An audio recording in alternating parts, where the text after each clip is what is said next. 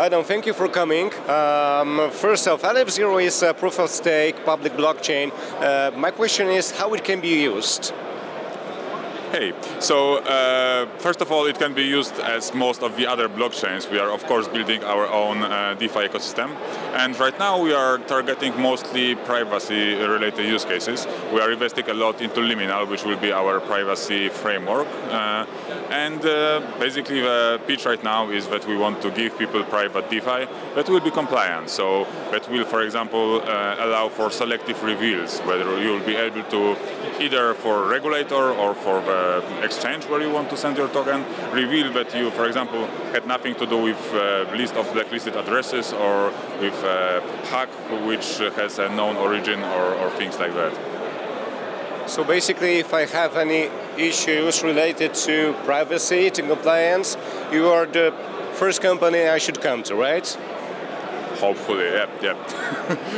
That's right. Actually, literally yesterday we debuted with Liminal Zero, which is the first part of our Liminal. We are running a hackathon of this conference where people can experiment. It still resides only on our devnet. It's gonna take some time until it reaches mainnet through the testnet. But yeah, something is out. We are super happy and super excited that we can give it out to people who can play around with it.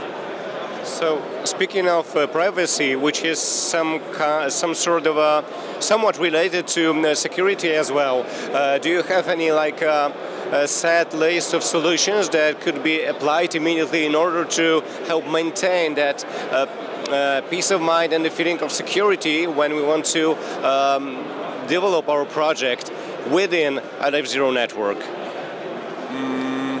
Best advice for builders of their own chain would be do not build from scratch unless you've got hundreds of millions and a lot of time. For now, I think there are two leading blockchain frameworks.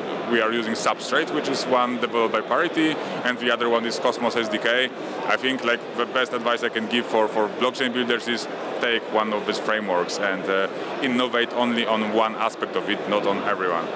When it comes to smart contract builders, of course, feel free to reach out to our documentation. We have a lot of tutorials regarding how to start. We are finishing the partnership with our auditing company that will be providing us with tutorials related to security specific. So it's going to be things like what should you look specifically for the audit, for example, to finish quickly, which parts you can check yourself. That's, I think, will come in Q1 of the next year. Right now, my next question is, we are together at the NBX event in Berlin, and just before our interview, we talked that you had many chats with people who are not very mature builders or soon-to-be builders of their projects. I believe that they address many of their challenges as well as concerns. Is there anything interesting or unique that you noticed during those chats? One thing that I noticed during these chats, I don't know. I think right now we are focusing a lot on finding the teams of young builders, and I think right now, comparing, for example, to the situation 1 or 2 years ago, very significantly more teams which are very open to building on new upcoming ecosystems rather than just building on Ethereum. I think 2 years ago it was almost obvious for most of the young builders that Ethereum is a way to go, or perhaps like Solana, or maybe there were 2 or 3 chains. Right now I think the situation is shifting. A lot of people are seeing opportunity in being one of the first projects deploying on a particular ecosystem. So I think how they see it and how I see it as well is that it would be pretty hard, or actually borderline impossible, to come out with decentralized exchange, deploy it on Ethereum or Solana and have any measurable success.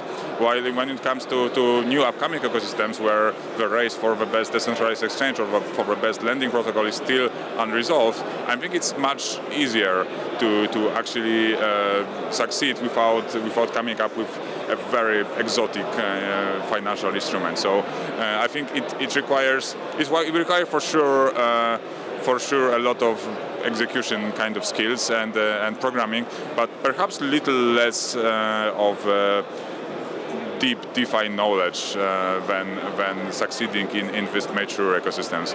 So yeah, that's what I think I see comparing to what happened 1-2 years ago.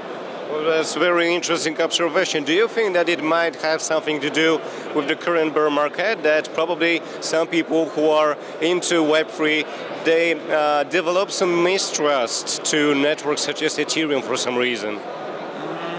I wouldn't say mistrust. I mean, I don't think I noticed any kind of mistrust.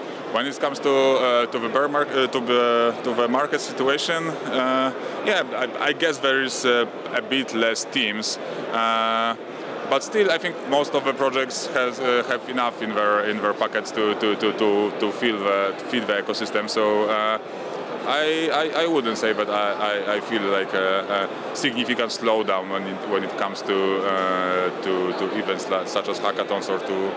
Yeah, perhaps slightly less young builders. That's the only difference. But it's actually pretty painful for us because that's precisely what we're looking for.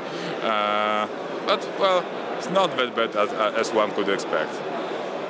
Just one more question related to the bear market.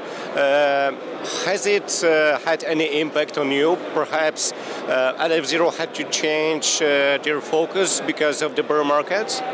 No, not really. Actually, we are well past funding, so we didn't raise recently.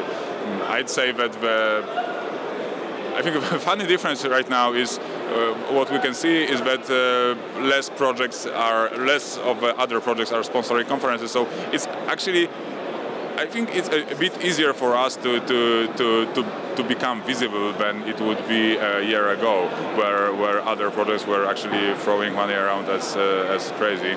So I think its situation is much more reasonable right now. Projects are not doing so many unreasonable expenses, so it makes the competition perhaps a bit more fair. I wouldn't say that it impacted us in any negative way, with the exception of perhaps a bit less young builder teams. My last question will be about our collaboration. 10Clouds and Aleph Zero has been collaborating together for a while. How do you like it so far? Was it a fruit-bearing collaboration? Yes, actually I loved it. What's most important here is that you help us to set up our DevOps team basically from scratch. So it was not only team extension, but basically team building. Like our first DevOps have been from 10Clouds, and then they helped us to actually build the culture around building secure infrastructure. So I think we're collaborating already for. It's gonna be hitting 2 years soon, I guess. So that's some time. That's quite some time. And yeah, well, the other thing we love is flexibility. So whenever we needed, for example, front-end help, you've been there. So yeah, I mean, like, I have only positive thoughts about it. Adam, thank you very much. Thank you as well.